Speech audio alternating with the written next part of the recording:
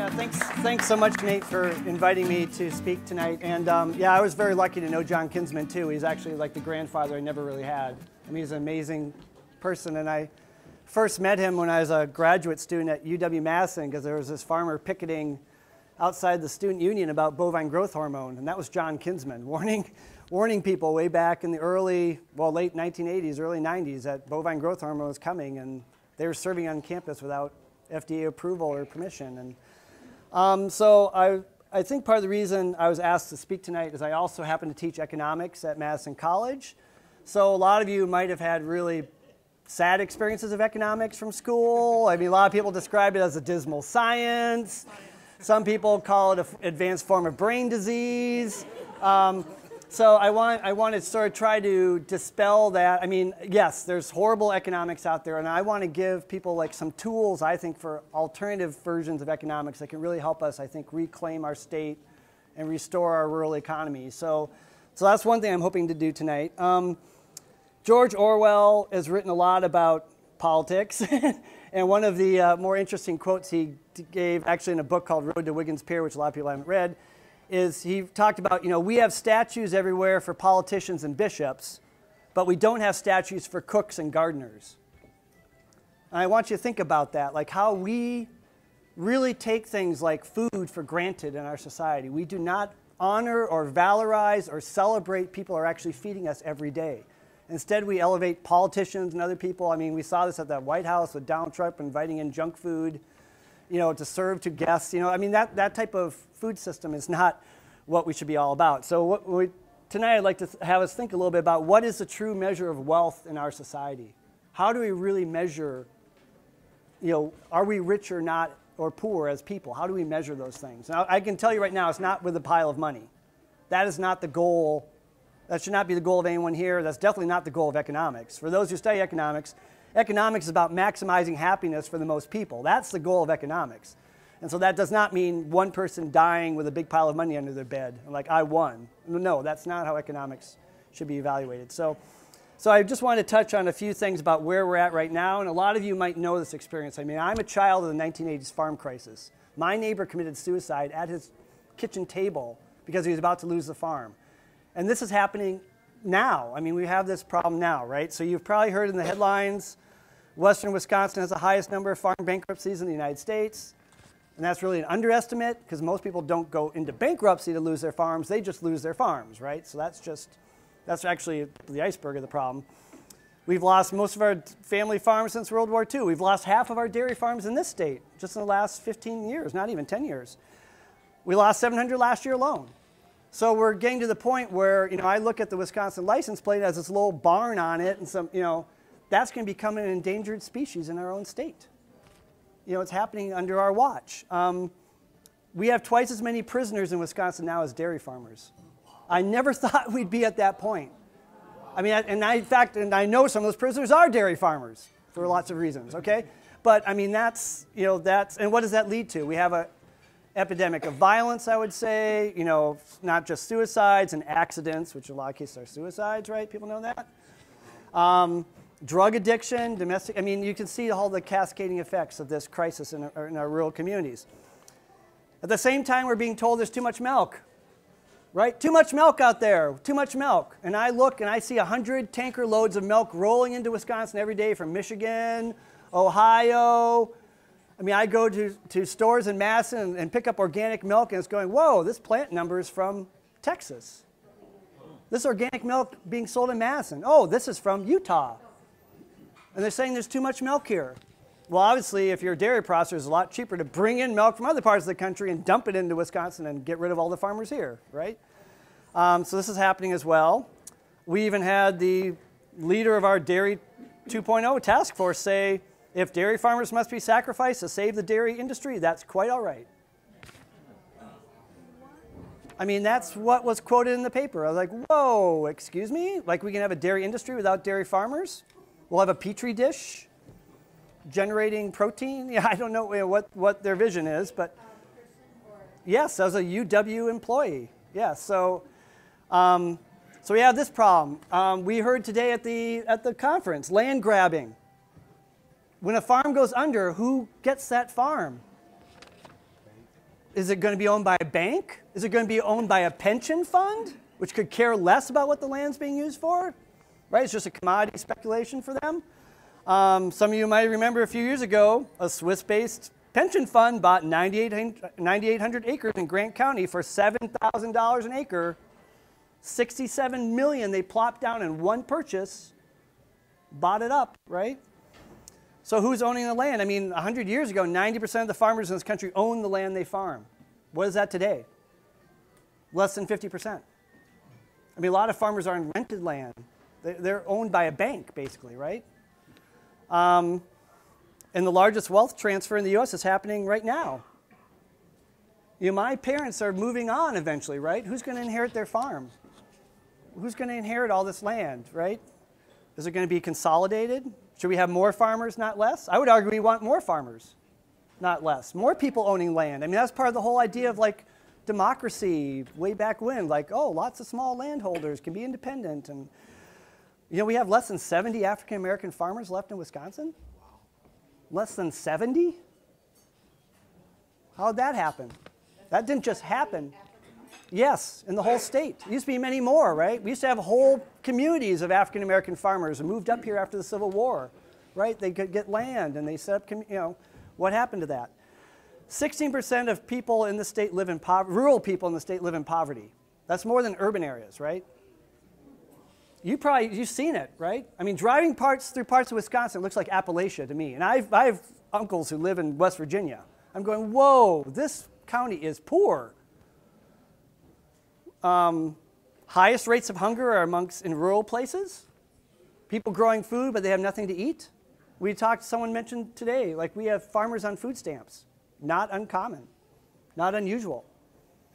Can't eat field corn, right? And maybe you'll see a patch of rhubarb still growing where grandma used to have a garden, but now people can't do that anymore, right? They have another job, they're growing commodity crops. 1 in 5 kids in Wisconsin live in poverty. We've talked about this, right? And what are we left fighting over for our development options? We've talked about some of this today, right? Is the only development option for your community to have a toxic mine? A high voltage power line? A prison? You lost your farm, now you're stuck hauling manure for the giant factory farm down the road? Are those your only job options in the state if you're living in a rural area? We would hope not. And this didn't just happen, right? I mean, we have government agencies that I would argue have totally become corrupted, right? The DNR is becoming this rubber stamping permit agency. I mean, I actually had a friend told me the other day, he went to some DNR meeting, and the DNR employee said, all I do is issue permits. I was going, what? I mean, aren't you supposed to be safeguarding the natural heritage of the state? Isn't that your job, to make sure we all have clean air and clean water? And you're just like issuing permits to polluters all day long? That's all you do?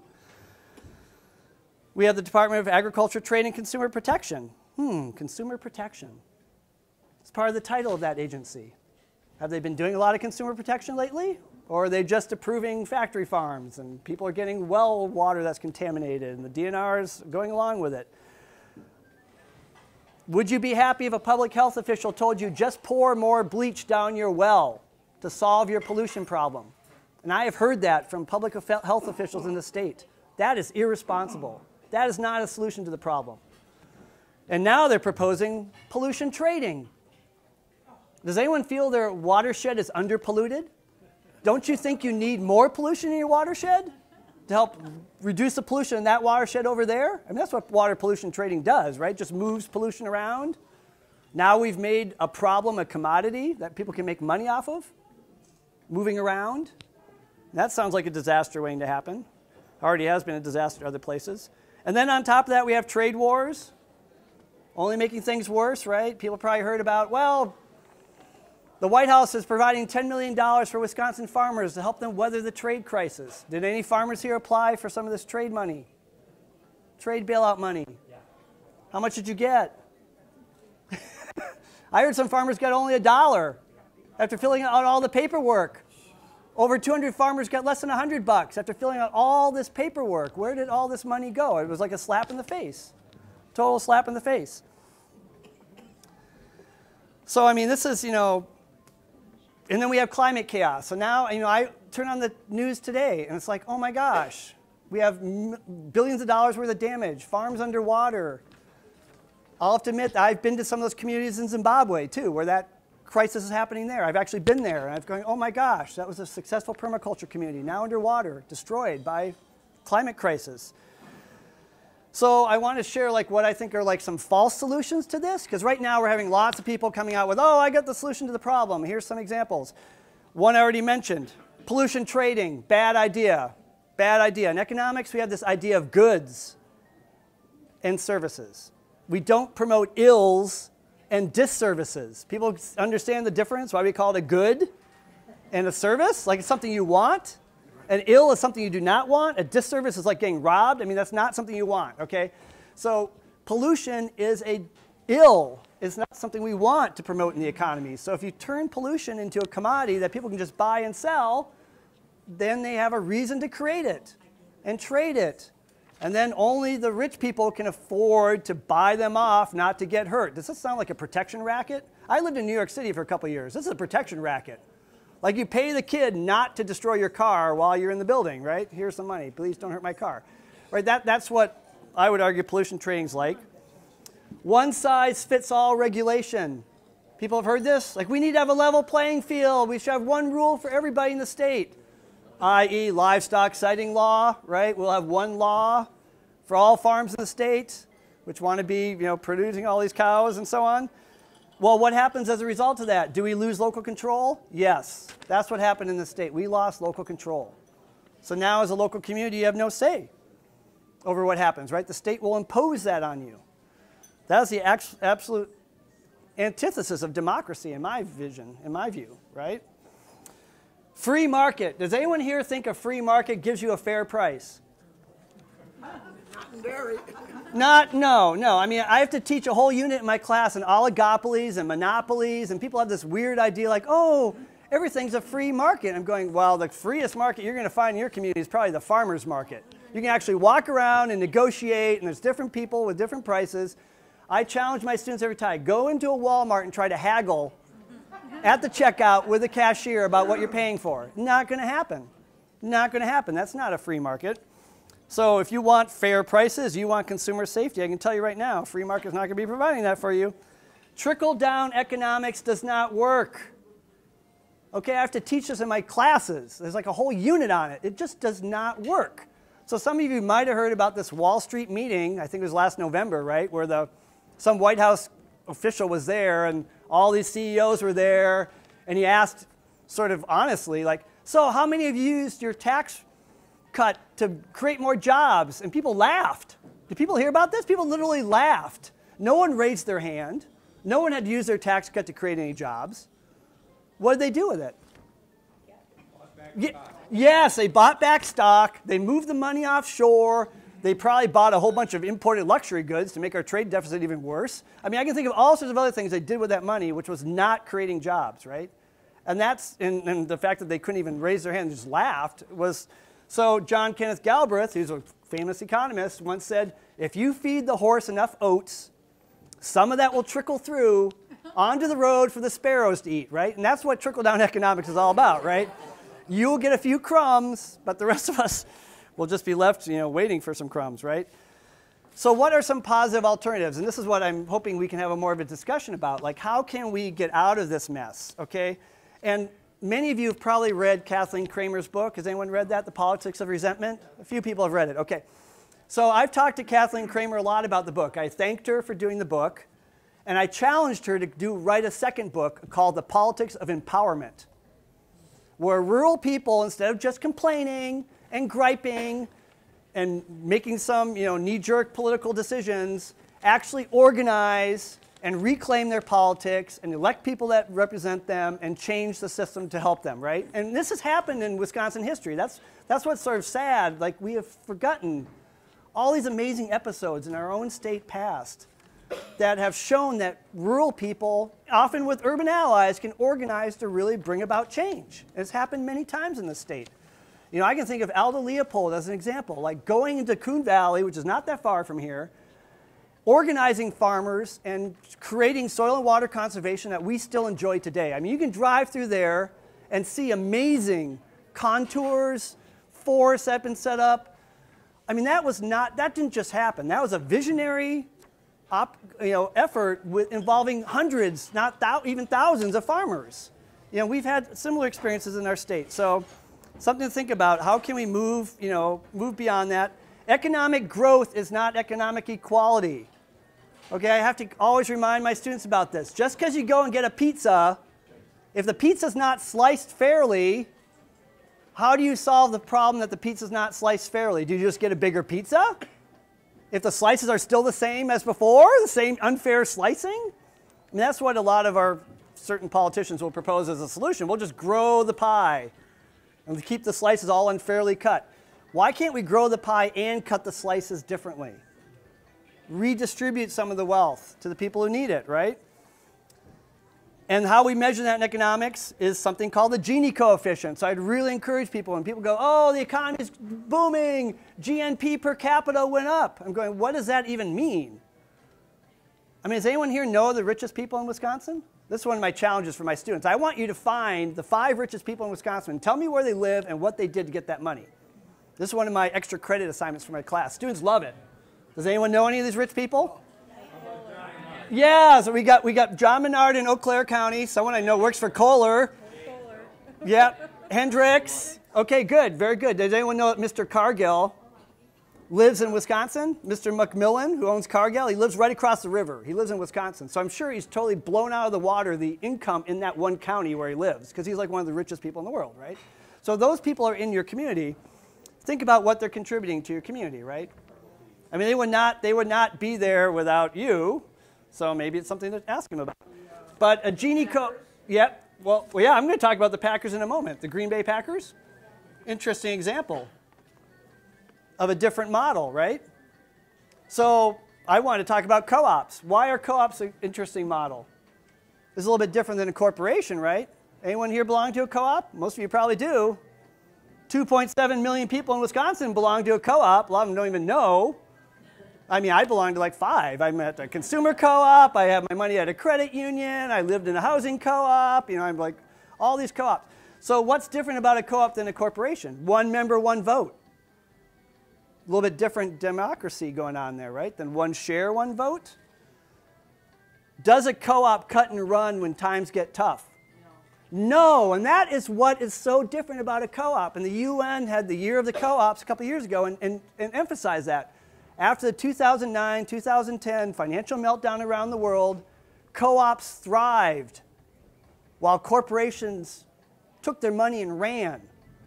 That's because co-ops don't leave the community they're in. They can't. They're supposed to serve their members in their community through hell or high water. So a lot of people don't know that during the financial meltdown, banks reduced their lending. You probably all know this part.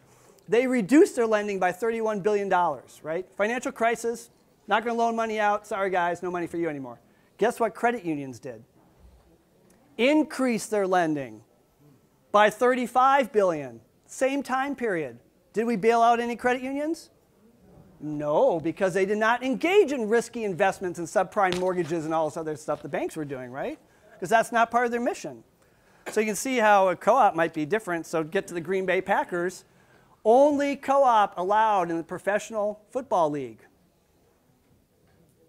We have 3 co-ops in Canada, by the way. Canadians have more co-ops in sports than we do, right? After they created, people know the history of why they created a co-op for the Green Bay Packers. They were having a financial crisis back in 1920s. So they restructured as a not-for-profit co-op. Can the Green Bay Packers ever leave Green Bay? Yes. No. Only if all the shareholders vote to do it. And all the money goes to the VFW club in Green Bay. Yep. Can so you imagine an $80 billion VFW club? That's pretty pricey, yep. So like when they needed $70 million to rehab Lambeau Field, what did they do? They didn't go to the state to ask for money, like happened in Milwaukee, right? When they built the Brewers Stadium, all that scandal we can talk about, right? People call it Velveeta Gate. Joel could tell you all about this. They basically financed that stadium off the backs of dairy farmers through price gouging at the Green Bay Cheese Exchange, but we can talk more about that later. But instead, the co-op up in Green Bay issued shares, right? They said, oh, we want more shareholders.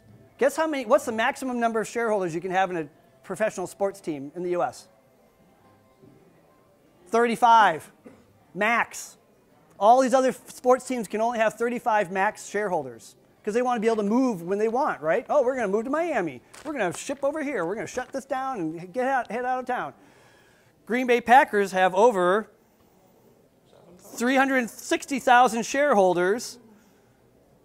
The most you can have is 200 shares as one member. And when they needed $70 million, they just issued 280,000 more shares at and they sold out in 5 weeks. They raised $70 million in 5 weeks as a co-op self-investment policy. I mean, that shows like we have wealth and resources in this community if we want to bother reinvesting them in things in our community. Otherwise, we'll just go to Wall Street or wherever it goes, right? So that's just, something else to think about. I mean, we talked about economic self-sufficiency versus economic dependency. We talked a lot about this today at the Grassroots Festival. What is the multiplier effect of what you're doing in the community? Whether it's a consumer or a producer, where's your money going? Yeah, hopefully, yeah, that might stay in the community. I don't know. If I spend money at a Walmart, where is it going to go?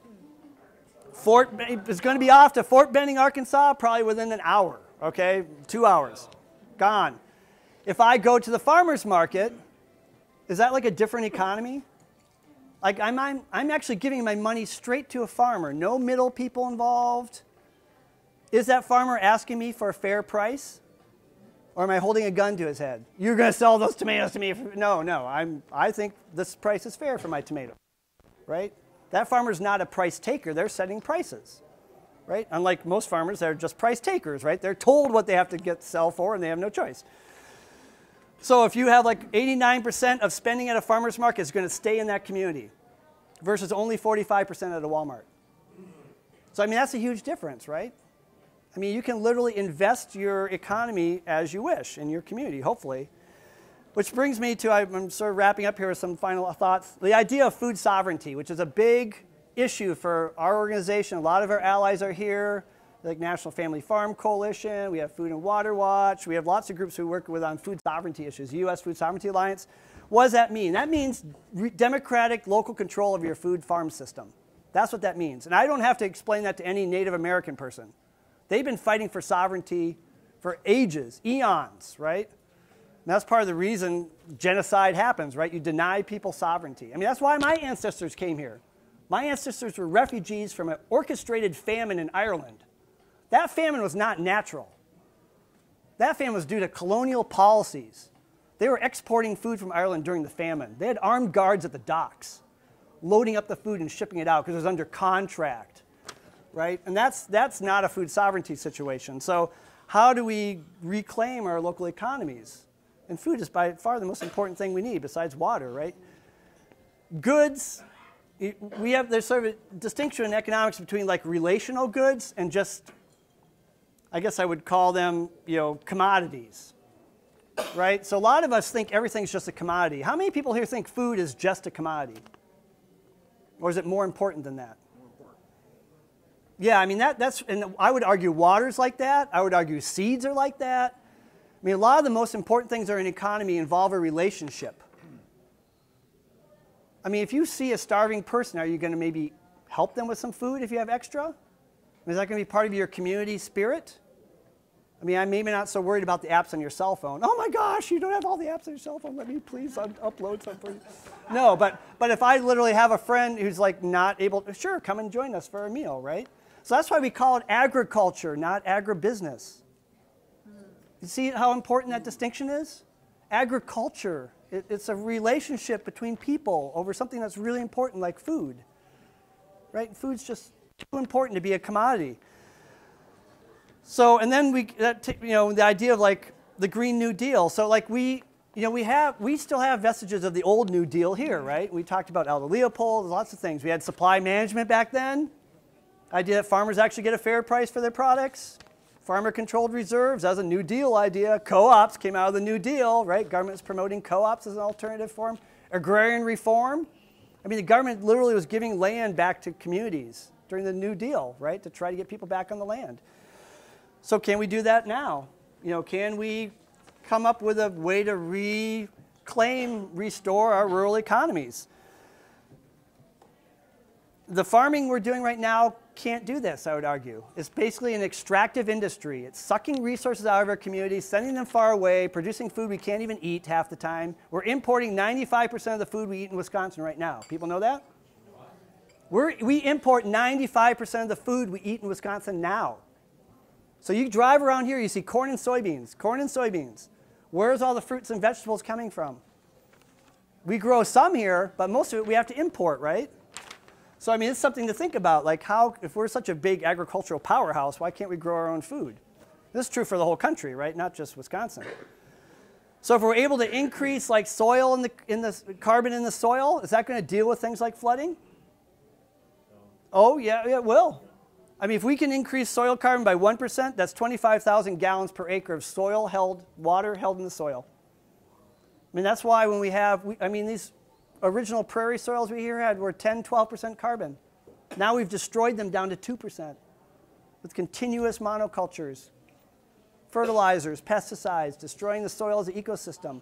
So if we can like switch to more sustainable agroecology practices, we could literally not only have more nutritious food, but we could actually hold more water, reduce runoff. There's all sorts of things we could be doing. That's part of what we hope in the Green New Deal. We try to get those ideas in there. Like we want to transform agriculture into a new system to help reduce climate change and all sorts of things. So what can come out of this? Self-help, mutual aid, reciprocity, solidarity. Those, I would argue, are the hallmarks of a really healthy economy. Okay, and that's something to think about. Like what groups, a lot of you have met all sorts of allies and groups here. The grassroots network is trying to build these ties.